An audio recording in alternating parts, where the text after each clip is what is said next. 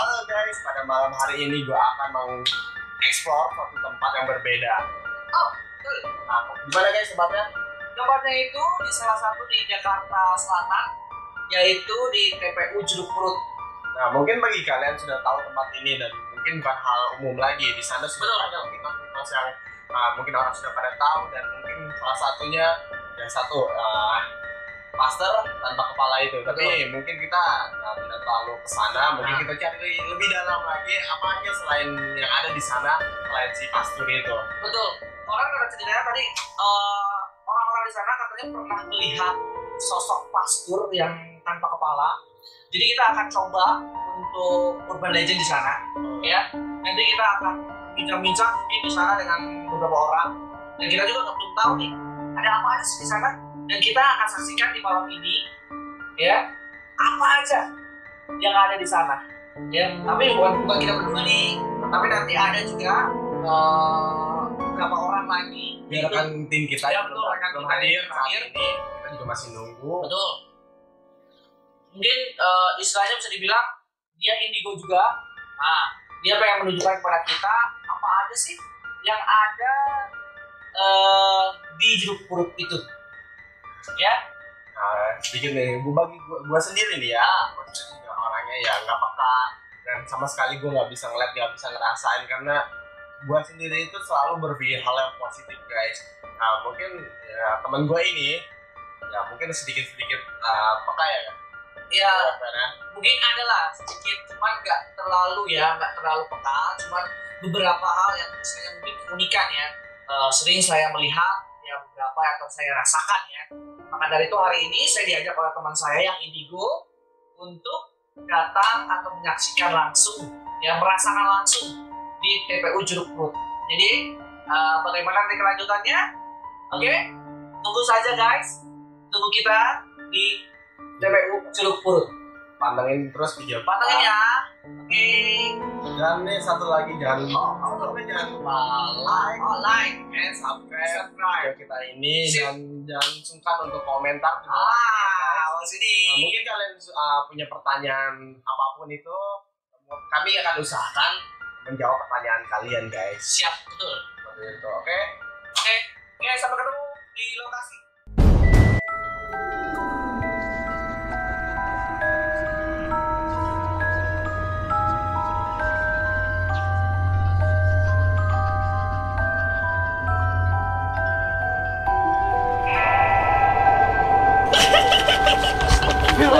Masuk Astagfirullahaladzim.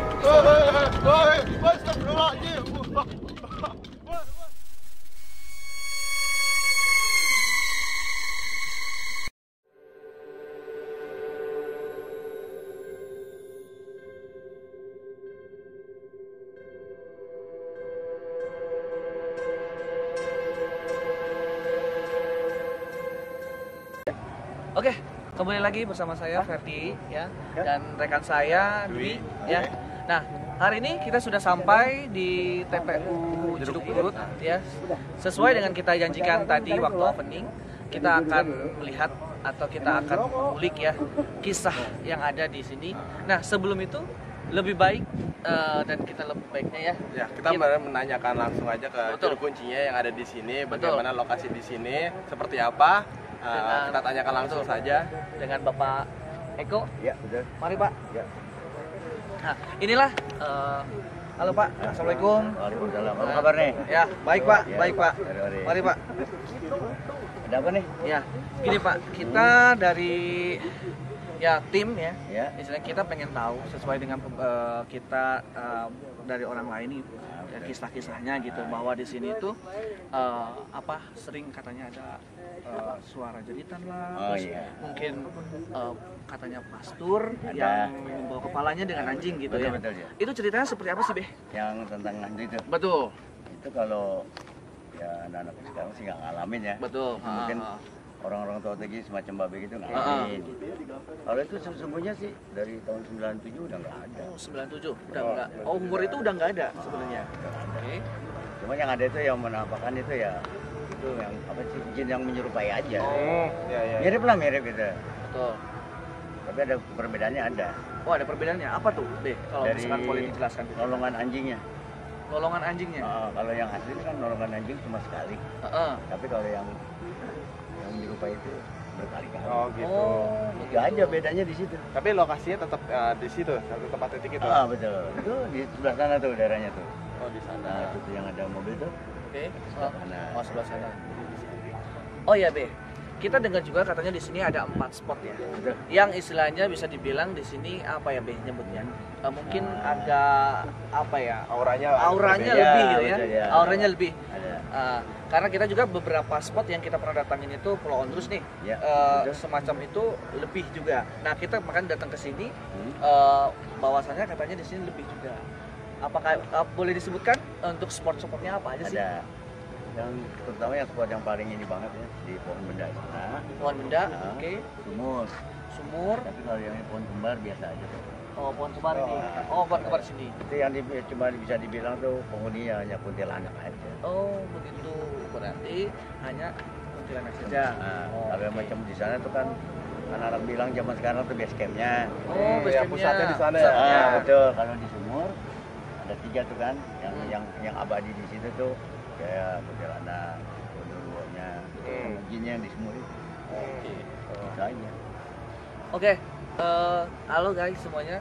Kita juga di sini ada teman kita yang sebenarnya udah dari kemarin ya kita hubungin bahwa dia itu bisa lah gitu, Be. Ya, jadi emang kita dalam komunitas ini ada teman kita yang bisa juga mungkin dia pengen bicara-bicara. Iya, Ya, mungkin kita panggil aja Mas Jul. Ya. teman kita ya, Jo.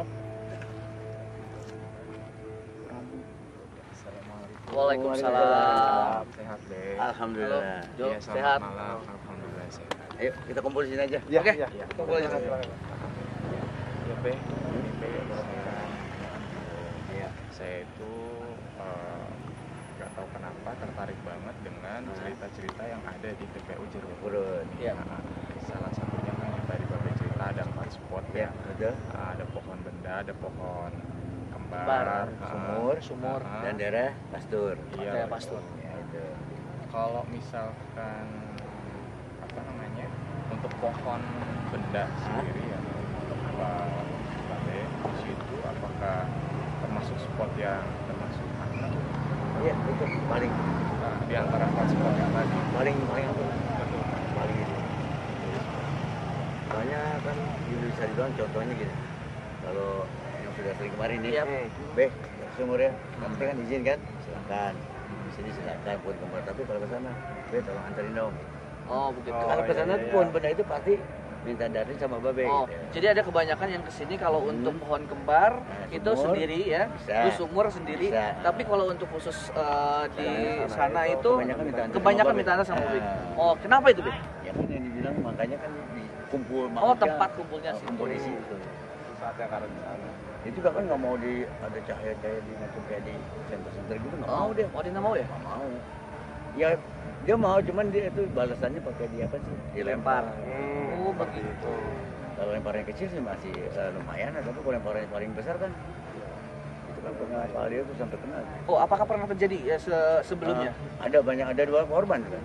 Oh, jadi ada 2 korban. Ya, Tapi anehnya kan bukannya apa sih?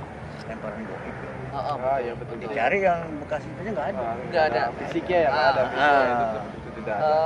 Mungkin nih Mas Jo, saya kelihatannya nih Mas Jo ini kayaknya sudah merasakan ada apa aja sih di sini. Mungkin kita bisa bertanya nih ke Mas Jo. Mas Jo, apa aja sih yang sekarang mungkin Mas Jo udah rasakan nih? Pas kita datang ke sini pertama, terus kita mungkin pas di sini, apa sih yang merasakan? Tadi saya lihat Mas Jo juga sempet saya lihat Mas Jo di sini berdoa mungkin atau istilahnya izin meminta lah ya. izin lah ke yang di sini. Tadi saya dengar juga ada beberapa yang tidak mau disebutkan. Gitu. Mas Jo lihat apa aja? Boleh ceritain kepada kita. untuk yang pertama mungkin sebelumnya saya mau ngizin dulu sama Babe Ya. kayak kalau misalkan kita langsung ke lokasi keempat yang spot itu kira-kira apakah Babe mengizinkan Oh, ya? udah pasti dong. Nah, jadi kalau Babe misalkan izinkan dong. jadi sebelumnya terima kasih banget udah dapat izin dari Babe Ya. dan mungkin akan lebih untuk selanjutnya kita akan langsung ke spot tempat itu aja jadi biar nanti di sana kita lebih tahu, lebih jelas lah ya. Betul. Lebih dekat lagi. Lebih dekat lagi. Karena kalau misalnya kita di sini nggak merasakan. Jadi kita akan langsung aja nih ke spot-spot yang tadi ditunjukkan oleh Babe. Yang keempat spot itu. Jadi mari kita lanjut ke spot selanjutnya. Mungkin kita akan keliling-keliling, nanti kita akan ceritakan juga di situ. Kita akan langsung shoot di situ juga. Ya, terus pokoknya pantengin terus video kita sampai habis. Nanti bakalan ada hal-hal seru yang akan kalian lihat di video ini. Sampai puas. Sampai puas, betul, Be. Oke, benar. Babe, terima kasih atas kesediaannya. Sama-sama. Ayo. Siap ya. Selamat bertugas. Yes, siap. Terima kasih. Ayo.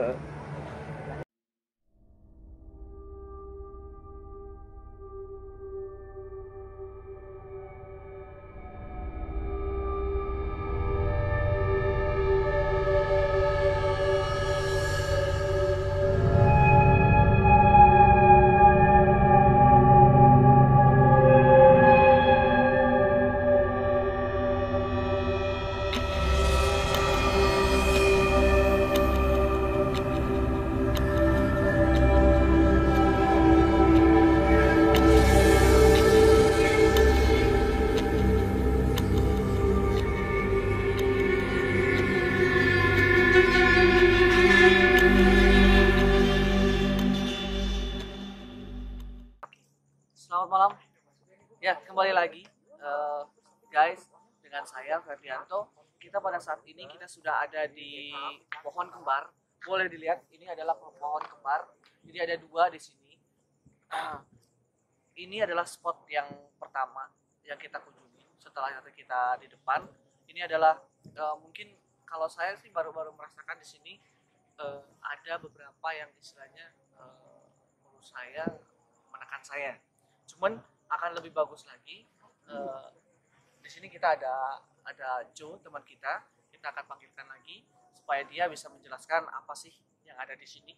Ya, mari Joe. Halo Joe. Tadi saya di sini udah pernah apa ya? Tadi pas saya datang ke sini merasakan apa ya? Suatu tekanan Joe. Jadi di sini sampai sekarang pun saya merasakan. Itu apa sih yang Joe lihat di pohon kembar ini loh? Yang tadi diceritakan oleh juru kuncinya kita, Pak Eko tadi, bahwa di sini tuh ada sesuatu. Boleh dijelaskan nggak sih, Pak? Apa yang ada di sini? Bisa rasakan ya. Apa yang rasakan? Yang pertama adalah langsung aja, karena saya tidak bisa terlalu lama di sini ya, karena memang di sini di pohon kembar ini Betul. yang saya rasakan benar-benar yang pertama adalah bau, tercium sekali aroma bau yang tidak sedap di sini. Ya, Yang betul. pertama, dan yang kedua di sini memang lokasinya benar-benar tidak boleh terlalu ramai ya. Dan mohon maaf, ada salah satu lagi di sini yaitu sosok yang biasa kita apa namanya, umum lah ya, Umum ya. ya. Dan dia ada di pohon atas sini. Iya, betul. Ya, dari tadi dia Betul. mengamati kita semua di sini. Maaf, seperti itu. Betul. Kayaknya Iya. seperti Iya, Jo. itu aja. Karena di sini juga di pohon kembar ini. teman-teman, saya udah ngerasakan berat sekali di sini. Terus mungkin apakah Jo merasakan juga di bawah sini tuh udah ngerasakan panas? Saya ngerasain panas dan mungkin Mas Jo mungkin udah ngerasain mual ya. Saya jujur saya udah sakit banget di sini. Terasa sakit Mas Jo. Apakah mungkin karena itu juga? Maaf saya pindah ke sini karena sorry di sini kayak menurut saya kurang begitu nyaman ya. Gimana Mas Jo? Ya. Oke, jadi yang tadi di belakang Ferdi itu adalah ada sosok ya istilahnya dia mau kenalan mungkin sama Kang Ferdi ya. Oh begitu ya? Iya. Dan ada salah satu sosok juga yang kurang suka sama kedatangan kita di sini. Oh begitu. Jadi mendingan kita Langsung pindah spot aja. Hmm. Gitu. Oke, jadi teman-teman kita akan pindah lagi nanti seperti tadi yang dibilang oleh Mas Jo bahwa tadi di belakang saya, tadi waktu di belakang saya ini tadi ada mungkin sosok yang seperti itu, tapi saya cuma hanya merasakan bahwa itu begitu berat di pundak saya. Jadi kita akan pindah spot lagi, yaitu mungkin kita langsung ke sumur ya maksudnya. Kita ke sumur tua, ya. Konon di sana ada beberapa kisah. Nanti kita akan lanjut ke sana. Makanya tetap di sini. Kita akan menyaksikan di sumur tua. Terima kasih.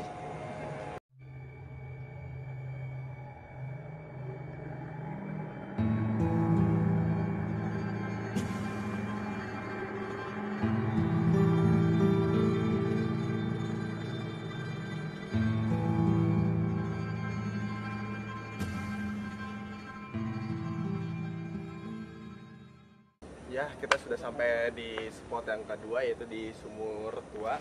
Nah, mungkin bagaimana nih Mas Jo merasakan di sini, apakah ada perbedaan dari spot yang pertama tadi dengan spot yang kedua ini, bisa dijelaskan ke teman-teman semua yang ada yang melihat video kita ini?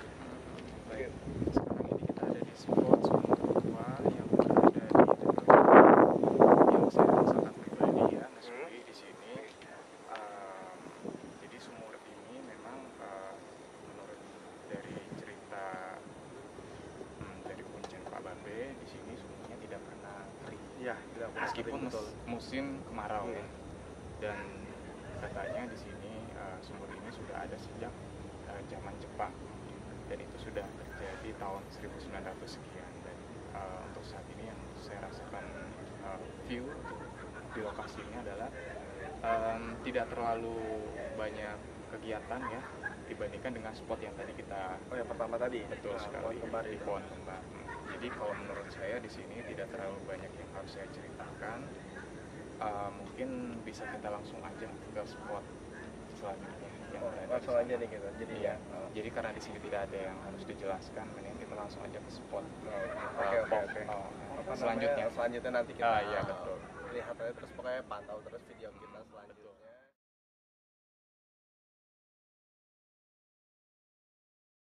Oke, teman-teman semuanya, ya. Di sini saya sudah bertemu dengan teman-teman kita juga yang istilahnya mungkin sering kesini ya, Bang ya. Sering kesini mungkin untuk ziarah juga. Langsung aja, saya juga belum berkenalan nih. Saya Ferdi, Bang. Abang dengan siapa? Ilham. Ilham dengan siapa, Bang? Akbar. Ahmad Wadi. Bagas. Rehan dengan Sehan. Wah, kakak adik. Iya. Bang siapa tadi? Bang Ilham. Kita kan baru pertama nih kesini.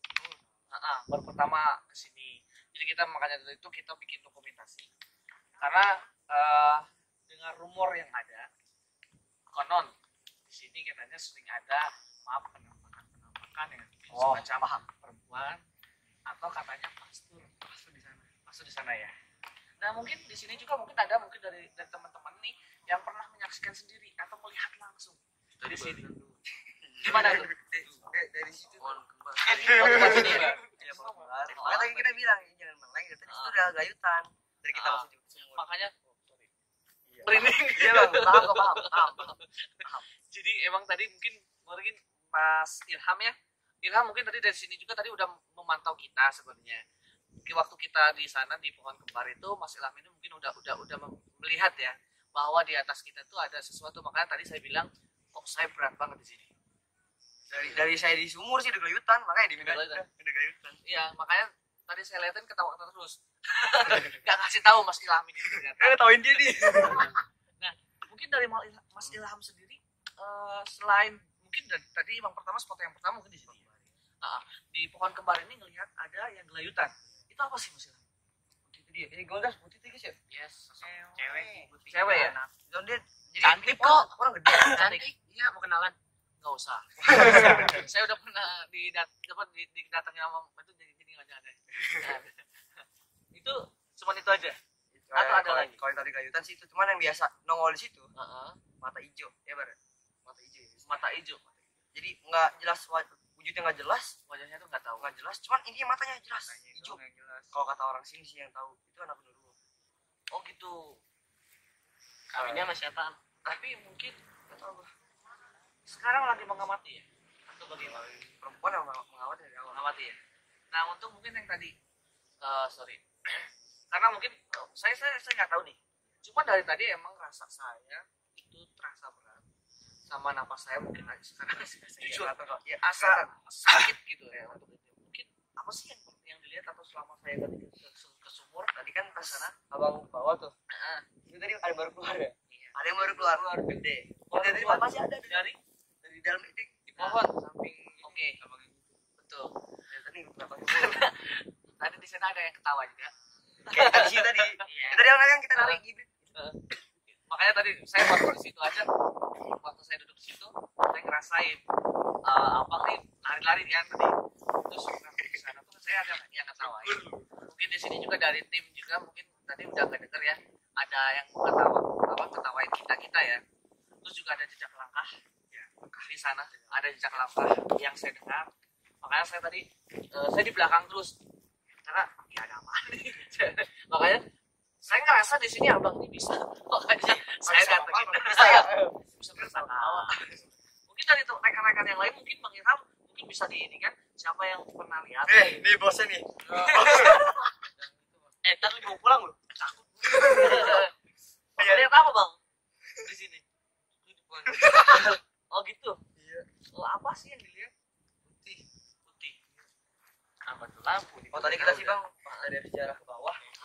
Di bawah di setelah itu apa? Iya itu belum nanti kita datang. Ada pohon gede. Entah pohon apa itu. Putih awalnya putih iseng ya. Putih cuma nongolin doang. Pas kita datang bareng kita perjelas makin deket. Udah kita kabur dah mendingan dah. Habis keluar dari Iya yang kuntilanak ujung. Habis dari keluar dari Oh dari jalan tadi bawah. Oh gitu. Kita langsung sini udah balik masuk. Jadi teman-teman tadi seperti yang dibilang oleh teman-teman kita yang ada di sini dan Mas Irham juga tadi bilang mengatakan ya kepada kita bahwa di sini tadi di pohon kembar ini tadi emang ada yang kelayutan ya. Narasumber di sini ya bisa dibilang ini narasumber ya, narasumber kita. Nah mungkin kita akan ke spot baru yaitu di apa namanya Pohon benda. pohon Ya, benda. pohon benda di bawah yang Pohon benda ini ada apa aja sih? pohon benda itu memang terkenal angkernya ya. Oh terkenal Pohon angkernya. bahaya orang gilanya bang. Maksudnya Ada orang gila. ada orang gila. Iya. Samurai Ada. ya. Datang lagi. Samurai Datang lagi yang tadi. nyata maksudnya Bobo samurai. Orang gilanya. orang gila beneran maksudnya. Bener, itu bener orang jadi dia Iya, nggak berarti. bisa ngelawan. Terus kita nggak bisa nggak ke situ. izin babe izin dulu sama babe juru kuncinya. Oh gitu. Oke, mungkin ada baiknya apakah kita boleh mengajak mereka? Hah? Gimana? Bro? Boleh. Gimana Mas Dwi? Bang. Gimana Mas Dwi? Itu jadi dikasih Iya bang. Ngomong mulu Bang. Bang, mending gabung ya bang. Itu dari tadi bener bang. dia emang suka begitu. Iya, biasanya dia komunikasi sendiri dia. Mas Dwi? Gimana Mas Dwi? Gimana? Oh, gimana kita kalau kita ajak? Gimana? Boleh. Boleh ya? Ramai. Kita meramaikan ya. Karena konon katanya di benda itu Aku ya biar. Kamu semua hidup bang. Kita ramen. Kenapa ini anak kodok? ini jadi udah merasakannya di sini bahwa kita nggak rekayasa, bahwa emang benar-benar di sini ada. Menyaksikan juga semacam tadi ada kucing mau sebenarnya tadi Kucing. tadi di sana kita udah pernah melihatnya, mendengar juga ada suara ketawa. Nah sekarang kita akan ke pohon benda yang konon di situ emang paling seram ya, oleh semuanya disebut bahwa di situ paling seram. Maka dari itu mari kita saksikan dengan Mas Irham juga dengan kawan-kawan kita akan ajak, semoga mau ya kita ke sana lagi ya. Oke, kita saksikan lagi. Oke, mari. Oke, teman-teman, kita udah sampai lagi ya, kita ke spot yang baru lagi. Tadi kita sudah di pohon kembar. Sekarang kita akan ke Pohon benda.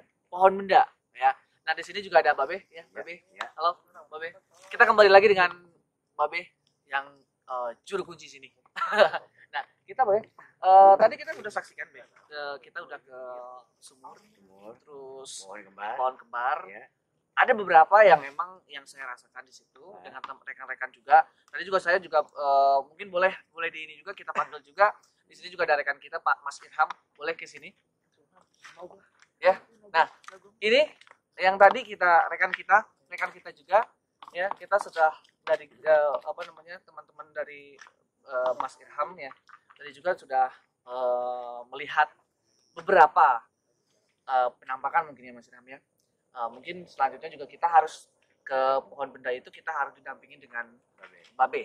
Karena konon katanya babe ya, kalau mesti ada juru kuncinya, gitu begitu. Nah mungkin Mas Irham bisa diceritakan nggak yang tadi kan di pohon benda ini tadi kita udah kita nih.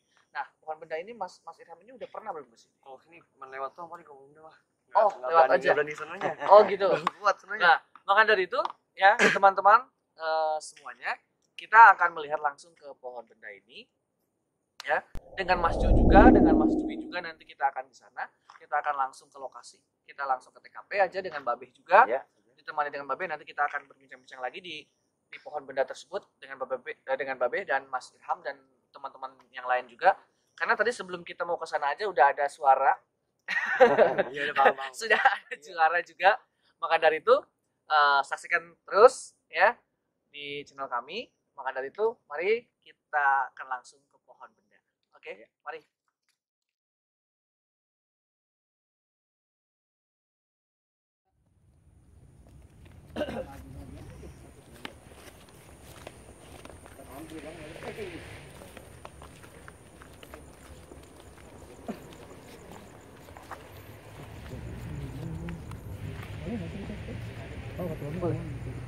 Be, udah boleh, Be? Ya, siap. Tadi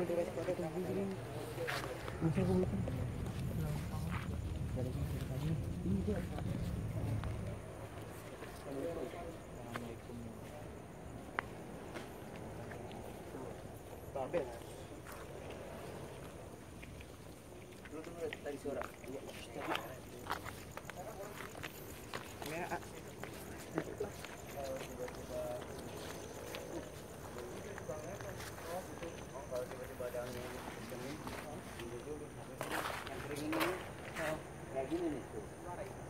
Jo, Dwi mana? Tim Babe di mana aja, Be? Tim kita kesini dong. Jo, Dwi, kesini dong. Panas. Panas. Kopi. Bukan tau. PS jangan. Kita boleh bang, kita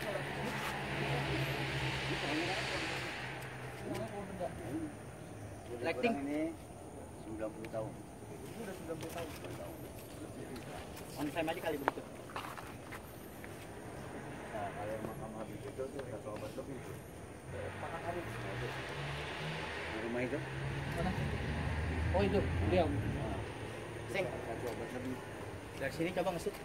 Bisa di situ. Coba di sini. Oke, Babe, dengan saya di situ. Mas Jo, Wi. Ini lemparannya aja lihat. Sampai hancur. Oh ini pernah dibahas ini ya? Bulan yang lalu ini awan. Oh. Kalau nggak salah ini bulan Desember. Lighting kan Mana kena kepala ya? Ini sih. Sekarang di sini kita Tidak apa-apa ya? nih, shootnya di sini. Kita Shootnya di situ. Oh, siap. Nah, biar kelihatan pohonnya gimana? Oh iya, Babe siap. di sini. Ya. Oh, ya Babe duluan. Nah, Babe di sini nih. Mungkin Mas Di Ilham, sebelah Jo, yang agak sanaan bisa, Be? Ilham, Agak Jo, depan. sama Nah, Dwi, iya, lebih enak, Wi. Nah, ini. Tapi aman, Be. Kita di sini. Oh, ya jadi gini. Semua, Wi. Iya. Bentar. Yang konten ada suara lagi, Wi. Nah, Bukan. tadi udah kayak nangis. Iya. Nah, Batuk. Main batuk deh. iya. Orang deh. Gimana? Kata berapa kuburan hancur nih ya? 1, 2. Ini akibat apa ya? Ini tinggal jatuh aja nih. Nyangkut kan tuh. Ini kan angin sih ya. Oke, sekarang kita udah di spot ketiga yaitu di pohon benda.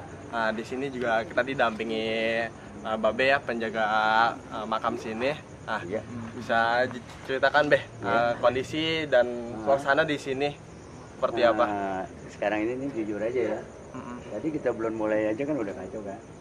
Yang bunyi ini, Iya, betul. suara ini, ada yang ganggu sebelah kanan ya kan. Iya, Beb. Tadi ada lagi. Nah, yang mudah-mudahan nih kita semuanya nih pulang nanti kan selamat semua kan. Amin. Jangan ada yang ganggu, jangan ada yang ngikutin lah gitu. Nah, karena kan kita kan bukannya sok nantang ya kan. Iya, betul. Apa adanya gitu kan, kita lagi hiburan aja gitu. Masih. Oke. Nah, Mungkin dari Mas Jo sendiri ada yang dirasakan? Sebelum saya menceritakan sesuatu, saya mau bertanya sama Babe. Iya. Mohon maaf deh, yang Babe rasakan di pohon benda ini atau yang Babe lihat untuk saat ini, itu bisa tolong ceritakan kepada sahabat-sahabat di rumah kira-kira apa saja yang Babe lihat, dan dari sosok yang biasa dan sampai yang itu. Iya, yang serem. Tadi yang Silakan. kita baru masuk kan? Betul. Nah, di situ ada. Sosoknya gede tuh. Makanya kan Babe berhenti dulu di situ kan? Iya. Nah, Babe berhenti dulu karena dia belum pergi. Iya. Nah, setelah Babe tadi bilang masuk kan? Sudah pergi. Yang tadi itu, suara kunti itu. Ya tadi sebenarnya dia ngeliatin kita tuh dari tadi tuh. Oh, dari awal. Dari awal Kita udah diliatin. Langsung dia tadi ke samping gitu. Jadi melintir gini dia gini ya dia Balik badan. balik badan. Di balik pohon ini. Itulah sekitar itu aja. Tapi dia masih di sini ya? Masih. Karena dia kan nggak mau ada cahaya-cahaya begini, nggak mau. Iya. Babe biasanya tuh nyorot gitu, nyantor gitu sampai batas gini. Nggak berani sampai atas gitu. Bukan nggak berani, jadi gimana ya? Ganggu dia gitu. Betul. Terusik ya, Be. Betul. Babe bisa aja, cuma nanti yang kena imbasnya tuh ya tamu Babe juga. Iya, betul. Jadi Babe sama-sama menghormati lah gitu. Iya. Satu lagi, Be, apakah pohon benda ini termasuk markasnya tempat-tempat makhluk-makhluk? Iya, yang Betul. ada di sini. Paling banyak di sini. Oh, di sini berarti. Paling banyak. Oh, iya. Banyak kan yang nerawang di sini yang lihat. Cuma hanya mau tahu makhluknya apa, bendanya apa, pusakanya apa gitu deh. Iya. Tapi kalau yang sosokan sih ya celakalah buat dirinya gitu. Betul, tergantung ya. Tergantung niatnya baik ya aman, selamat. Tapi kalau niatnya yang macam-macam ya Iya, kena imbasnya. Kalau imbasnya sendiri ya. dia panjang umurnya masih bagus. Betul. Iya. Bagaimana setuju? Apakah kita pilih saja spot di pohon benda ini? Mungkin kita nggak bisa Kita terlalu tidak lama bisa ya karena terlalu lama. yang penghuni di sini juga udah merasa terusik banget ya. Jadi ya kita mungkin langsung pindah ke spot terakhir, yaitu makam keramat ya di sini yang ada di sini. Oke, kita lanjut aja, tonton terus video kita selanjutnya, pantengin terus dan kita langsung aja pindah. Stay tune. Oke.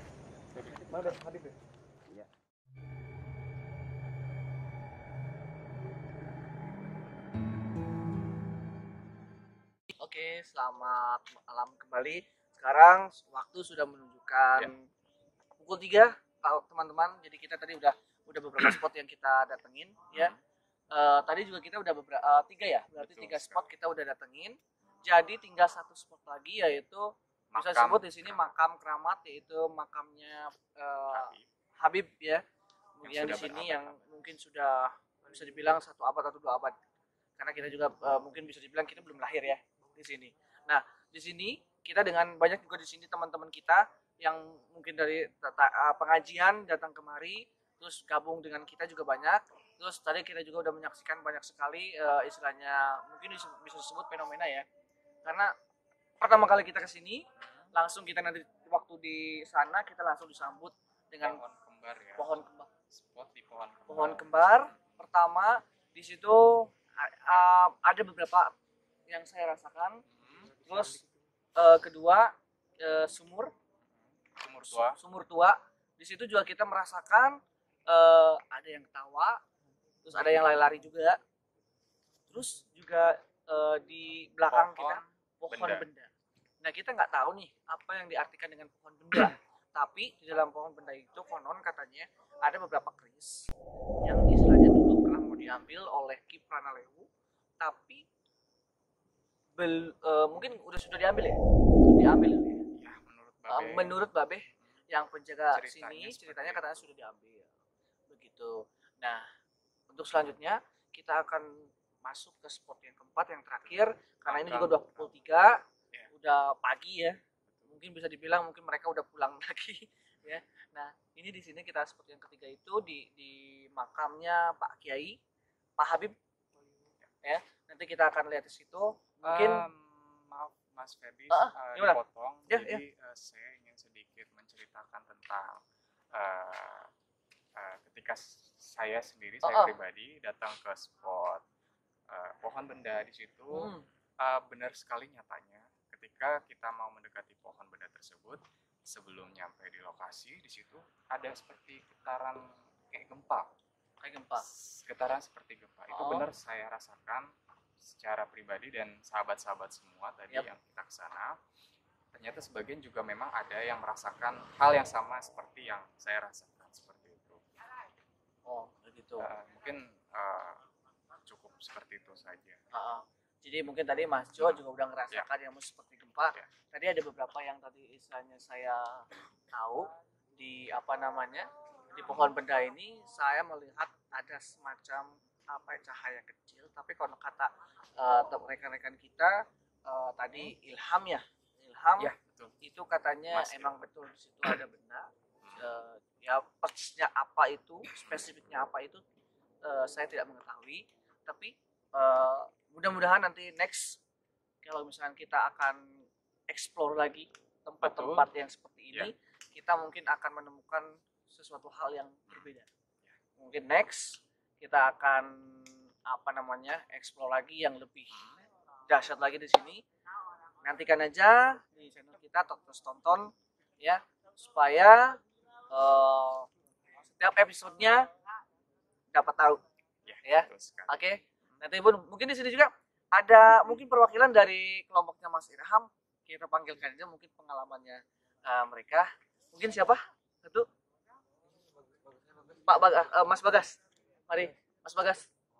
Mari Mas Bagas.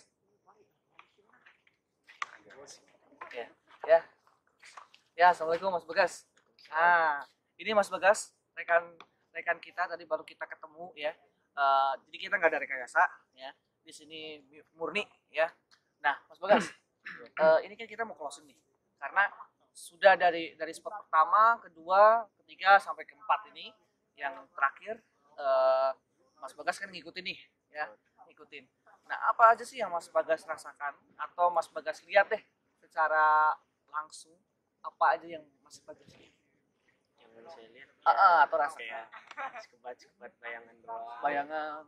Yang saya rasakan ya kayak udara kan hawanya bisa berbeda. Betul. Berbeda maksudnya tiba-tiba dingin gitu. Kayak suara-suara doang sih. Suara.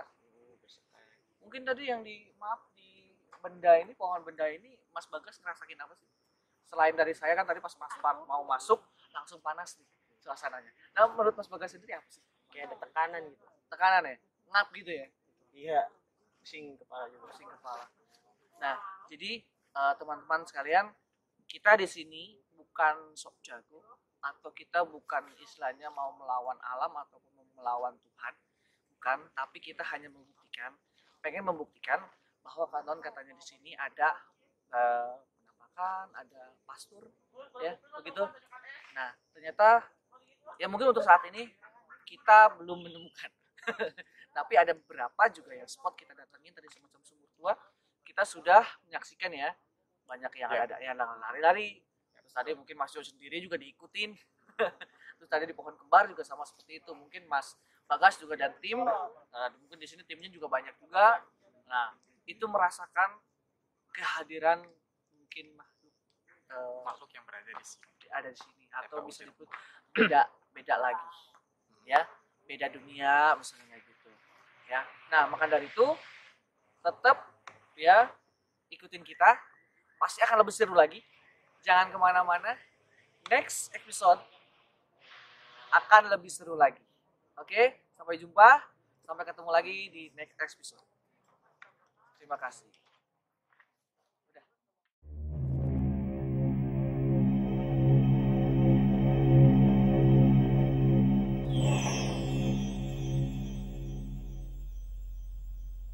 Selamat sore. Kali ini gue akan ceritain tentang pengalaman gue bersama tim datang ke TPU Jeruk Purut. Oke, langsung aja di situ gue sama tim ketemu sama kuncinya yang ada di situ yang bernama Pak Eko atau biasa yang disebut dengan Babe. Nah, di situ kita bertanya-tanya sama Babe tentang apa saja sih mitos yang ada di TPU Jeruk Purut yang berada di Jakarta. Dan setelah itu gue coba tanya-tanya sama Babe, mitos apa saja sih yang pernah ada di TPU Jeruk Purut ini. Lalu Babe mengatakan kalau di situ ada mitos yang beredar adalah tentang pastur yang hadir dan sosoknya tidak ada kepala.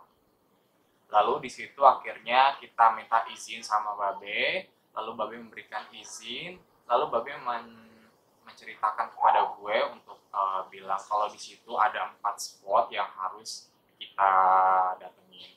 Salah satunya adalah spot pohon kembar. Nah, di spot pohon kembar ini gue merasakan sesuatu di pohon kembar ini. Jadi di situ gue ngerasa kalau Ferdi di sampingnya itu ada sesosok makhluk tinggi besar, matanya hijau, dan di situ termasuknya spot yang kalau menurut gue baunya itu anyir banget. Jadi di situ baunya bau yang busuk, bau busuk yang suka mungkin biasa orang-orang di situ kalau melewatin tercium aroma-aroma yang sangat tidak sedap. Dan di situ gue ngerasa kalau gue semakin lama di situ semakin nggak nyaman. Dan ada lagi salah satu sosok perempuan, dia memakai baju putih. Dia memakai baju putih yang ada di atas pohon dan dia sambil mengamati kita di situ. Dan gue langsung bilang sama Ferdi untuk melanjutkan ke spot yang selanjutnya. Dan di spot yang selanjutnya kita langsung menuju ke sumur tua. Sumur tua ini sudah berabad-abad sejak ada di zaman Jepang. Jadi di spot sumur tua ini kita tidak bisa banyak bercerita banyak ya, karena memang kondisi dan situasinya juga kurang memungkinkan. Dan akhirnya di situ gue cuma bisa bilang kalau di sini termasuknya adalah sumur yang tidak pernah kering, bahkan di musim semi pun. Jadi si Babe cerita kalau ada yang ngambil sumur ini, mukanya pasti akan gatal-gatal gitu loh. Dan kalau misalkan ada batasnya juga, ada batasnya untuk ngambil air di sumur tua itu. Dan gue nggak tahu. Dan itu yang dibilang Babe. Akhirnya gue memutuskan sama tim untuk melanjutkan ke spot yang kedua yang berada di sumur tua, tidak jauh dari pohon kembar. Nah di situ gue ngerasain kalau memang perasaan gue ya sebenarnya di situ ada sesuatu yang pengen gue ceritain, tapi nggak bisa gue ceritain di situ dan makanya akan gue jelasin di sini. Oke, jadi yang pertama adalah sumur ini cukup terkenal sangat tua karena umurnya sudah berabad-abad. Dan sumur ini terkenal karena tidak pernah kering meskipun musim kemarau. Dan gue ngerasa di sini itu seperti ada sesosok ular, sesosok ular, di mana sosok ular ini yang menjaga sumur tua itu. Dan di situ gue bertanya sama Babe, katanya di situ ada mustika ular. Jadi dulunya ada seorang paranormal yang datang ke sumur tua itu ingin mengambil mustika itu lalu tidak diizinkan oleh Babe. Dan ternyata feeling gue benar gitu loh, kalau di sumur tua itu benar-benar ada mustika dan ada ularnya. So akhirnya gue memutuskan sama tim untuk melanjutkan ekspedisi ke pohon benda. Di situ spot yang sangat-sangat menurut gue kuat banget aura mistisnya ya. Karena pas pertama kali gue datang ke spot benda itu, pohon benda, gue tuh ngerasa kalau di situ tuh kepala gue pusing. Yang pertama. Terus seperti kayak ada gempa-gempa gitu deh. Gempa-gempa. Gue nggak tahu itu gempa beneran atau enggak, karena yang ngerasain itu bukan cuma gue, tapi ada 1, 2 orang dan 3 orang. Sama ngerasain apa yang gue rasain. Jadi kepala tuh kayak pusing, mual gitu. Dan di situ gue ngerasa kalau gue itu nggak ngerasain sendiri, tapi mereka juga ngerasain sebagian gitu. Akhirnya gue di situ sama Babe dan sama Dwi melanjutkan untuk ekspedisi di pohon benda itu. Dan akhirnya kita mencari tahu tentang pohon benda tersebut. Dan ternyata di situ adalah spot tempat di mana berkumpulnya makhluk-makhluk halus atau jin lah ya. Jin, tempat berkumpulnya di situ di pohon benda, dan di situ terdapat benda-benda seperti mustika, keris dan lain-lain.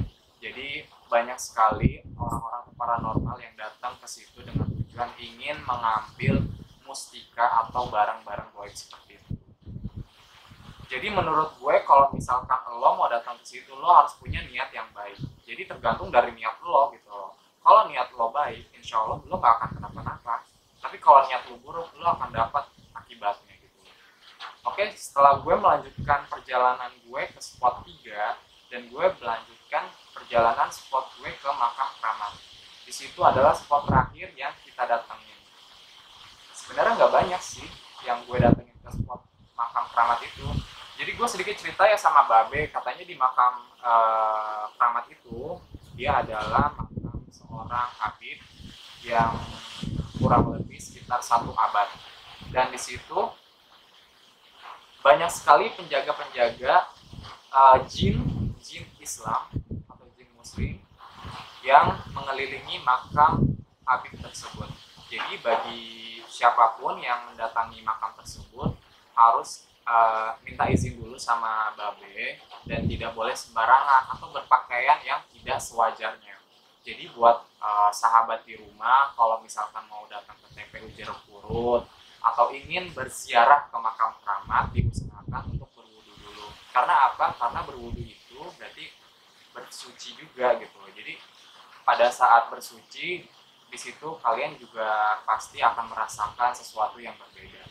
Itu menurut pengalaman gue pribadi waktu di TPU Jeruk Purut. Oke, mungkin cukup itu aja yang bisa gue sampaikan.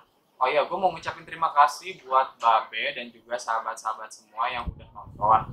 Oh iya, jangan lupa ya, like dan subscribe channel kami. Buat teman-teman nih yang punya pengalaman, terus pengen sharing komentar, pengen kasih saran, kalian bisa nih untuk komentar di bawah sini. Oke, makasih ya. Salam. Oke, bismillahirrahmanirrahim. Ya. Jo, bagaimana? Gak apa-apa. Ke gue dong. Orang gila.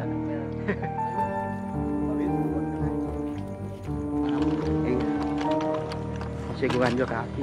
Teman-teman dari Mas Ilham ya, tadi juga sudah